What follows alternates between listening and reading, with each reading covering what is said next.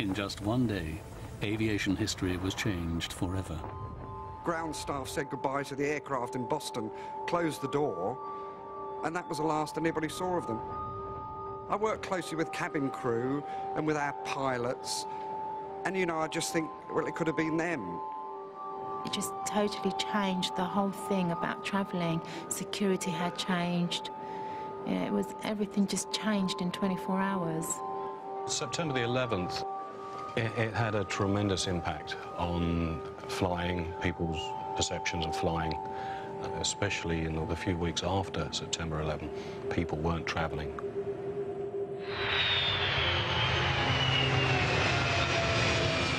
Following months of fear and uncertainty, Heathrow is buzzing. Passengers are back, and famous faces can be spotted. Remember what you like about travel and reject the rest. Because if you concentrate on what you don't like, you're going to be in misery. I like airports, I like travel, I like that whole world. I still find it quite exciting, you know? As well as celebrities, the eccentrics have returned. We got him going. He's not going to stop. Heathrow's collection of travelling entertainers seem irresistibly drawn to the Cyprus Airways desk of Maria Dimitriou. And it's not just musicians who will go to any lengths to get noticed.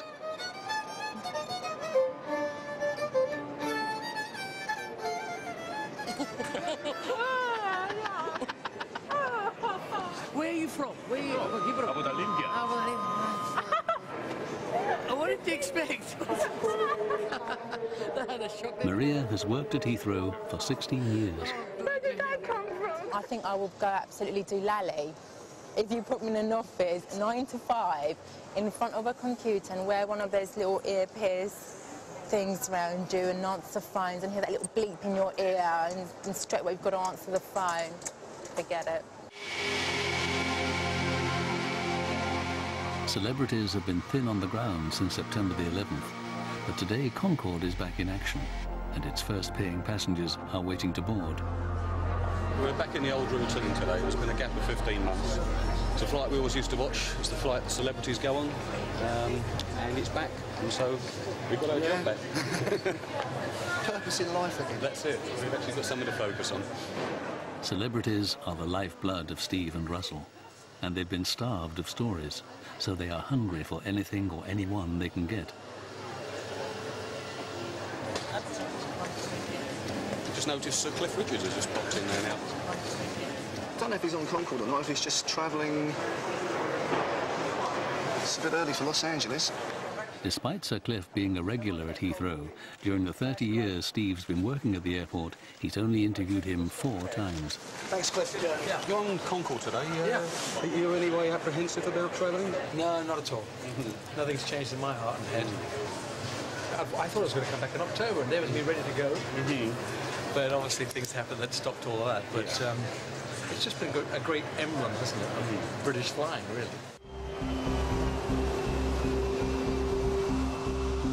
With over 60 million passengers flying in and out of Heathrow each year, security is a vital and necessary part of everyday life at the airport. The Metropolitan Police at Heathrow have recently set up a special task force working closely with the Immigration Service.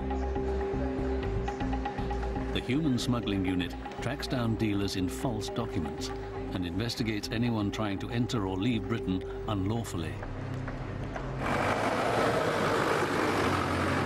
We're going out of Terminal 4. There's an individual there that's been stopped at transfers by airport security, basically. Plainclothes officers PC Graham Cox and DC Dennis Griffiths have been summoned by British Airways. A passenger about to board a flight to Canada seems to be carrying a forged passport. Every time there's a breach of security or somebody attempts to breach security, well, they're not doing it for the good of their health. They've got a motive, they've got an agenda, and the most important thing that we can do is do our best to find out just what that agenda is. Number DD129, this flight is now closing at gate number 82. Hello there. I'm PC Cox from Heathrow Airport Police Station. Dunstable. Basically, you've tried to fly on a British Airways flight to Canada today.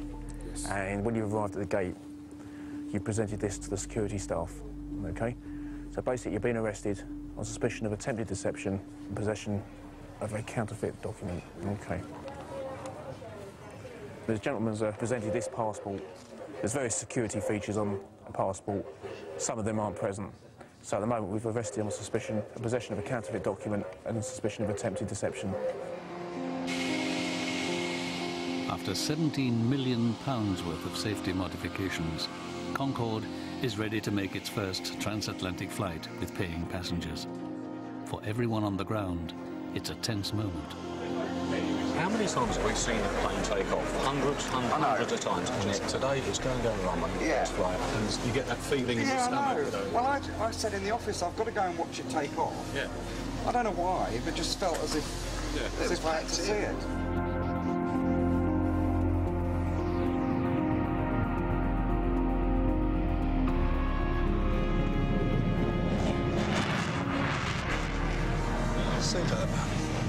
John Cull from Qantas has been working at Heathrow for 28 years. I think from about the age of 10 I used to cycle to Heathrow, watch planes taking off, and that's where it all started really. I ended up working here, which is quite sad, I suppose. I haven't been on it, but I'd like to one day. I haven't even looked in it actually. I've never even set foot across a threshold, but I will one day.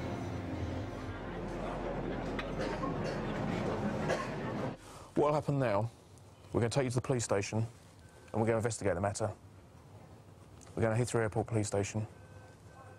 The man arrested for trying to leave the country on what looks like a forged passport is now in the hands of PC Graham Cox.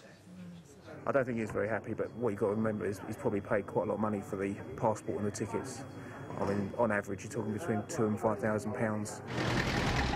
Heathrow Police Station sits just outside the airport perimeter fence.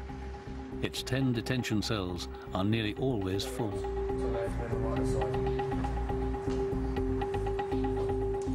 The Immigration National Forgery Section have confirmed the passport is indeed a forgery. At last, we got a good one. Well, yeah, a real one. Yeah, a real one at last. A real false one. Exactly. And this is a document that's produced on behalf of the British government. It's got to be good quality. And this just isn't. You've got blue lines there going over the photograph. They're thick lines. There's also evidence that the passport has been pulled apart and restitched.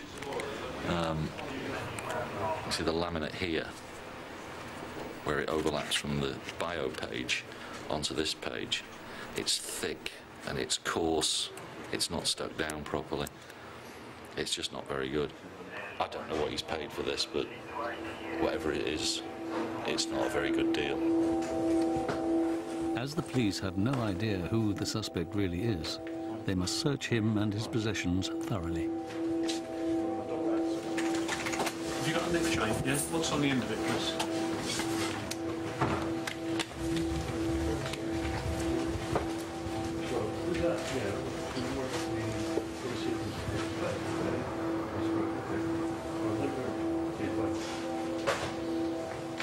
Luckily for the police, the man does seem to be carrying another form of identity, a Nigerian ID card, with a completely different name on it.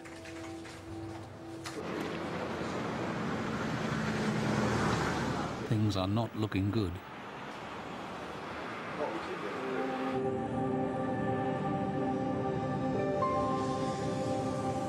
As night falls, duty manager John Cull is waiting in the wing.